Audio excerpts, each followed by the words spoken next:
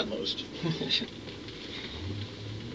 In Evotional, the series that these videos are, I once a month explain why I chose each one of the different devotionals that I have, of the 8 that I read daily, and why Evotional is your participation with me in making me accountable to read them through, because I used to read them every day. You know, maybe one of them I didn't have in those days, but I had a different one instead, and I don't remember what it was, otherwise I might have it. But once a month I try to explain, what the book is, and maybe why or how it came about. And with Utmost, for His Highest, by Oswald Chambers, it's always fascinating to me, this book, because this may be, at the end of my days, so to speak, the only time that I've ever gotten through the entire book as I pray, God help me to get through this. Because my challenge was, I don't remember if somebody challenged me with it or if I just thought of it myself, but I have never met anyone who was able to read it every day, much less live by it every day, because there is so much direct confrontation with the reality of who we are and what we are in it, that if there ever was an opportunity to live it, I think we would walk into heaven at the end of it. Literally. I don't think that anyone could survive all the words that are written herein, with which all the explanation of what God has done in this man's life as he considered the Lord and how it applied to him. It is a classic, that is one that I know many people keep on the shelf and read occasionally, because even just one you could spend a week on, or a month on, or maybe a lifetime on. But in my life, it came into my life very early as a born-again Christian, and I don't think I was saved very long before I actually found it, and I think maybe somebody might have given it to me even. But when I had it, I read the first one, and it was so what I wanted that I've never been without it. I mean, I've always had this in my backpack. Whenever I went anywhere, I always carried a few things. I carried my Utmost, my Strong's Concordance, if I had one at the time, paperback edition, and a Bible, and it didn't matter if I was in a hospital bed or where I was. I had my backpack and I had my Bible, And sure enough, daily we'd get into it. So in any devotional, whatever it is that God is inspiring you and works within your heart, your circumstances, and how you hear God, then it will bring you to a place of understanding Him in a better way. Then that is what you should use according to His will for you. For me, all 8 of these devotionals are the covenant, so to speak, or the agreement that I made with you, the watcher, or you, the person watching this video, either for the first time or all along the time, that for 1 year we would record wherever, however, the reality of it raining or sunshine or whatever I'm wearing, the perspective of Jesus sitting here with us and participating in what He would share with us together as you watch and as you pray and let God lead you along the way. In Utmost, the will to loyalty.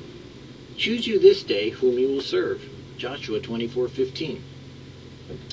Will is the whole man active. I cannot give up my will. I must exercise it. I must will to obey. I must will to receive God's Spirit. When God gives a vision of truth, it is never a question of what He will do, but of what we will do. The Lord has been putting before us all some big propositions, and the best thing to do is to remember what you did when you were touched by God before the time you were saved, or first saw Jesus, or realized some truth. It was easy then to yield allegiance to God. Recall those moments now as the Spirit of God brings before you some new proposition. Recall back and remember how easy it was that first day. Choose you this day whom you shall serve. It is a deliberate calculation, not something into which you drift easily, and everything else is in obedience is in abeyance until you decide. Everything else stands still until you make that conscious decision of your will. The proposition is between you and God. Do not confer with flesh and blood about it. Whatever new proposition other people get more and more out of it, that is where the strain comes. God allows the opinion of his saints to matter to you, and yet you are brought more and more out of the certainty that others understand the step you are taking. A step of faith is a step of faith. When you walk with me, you will step by faith. You have no business to find out where God is leading. The only thing God will explain to you is himself. God is love. Profess to him, I will be loyal. Immediately you choose to be loyal to Jesus Christ. You are a witness against yourself should you disobey. Don't consult other Christians, but profess before him, I will serve you. Will and make your will to be loyal and give others people credit for being loyal too. That's such a key issue there, because a lot of times we think that we have such a huge devotion to God that we are somehow capable of making decisions for other people about what their relationship with God is, as opposed to allowing God to choose and to direct them in their life. You may have and thought that you had for the rest of your life some place that you were going to be and be rooted and grounded and settled in that. And in reality, just like the plants on this porch are potted, God may have picked you up out of that comfort zone and put you someplace else that you weren't familiar with. So too, someone else may be going through that experience, and you need to allow God his will in it. But for us, for me, it is always a choice each and every day to not just understand the long-term vision of it, but the reality of what I will do today with my will.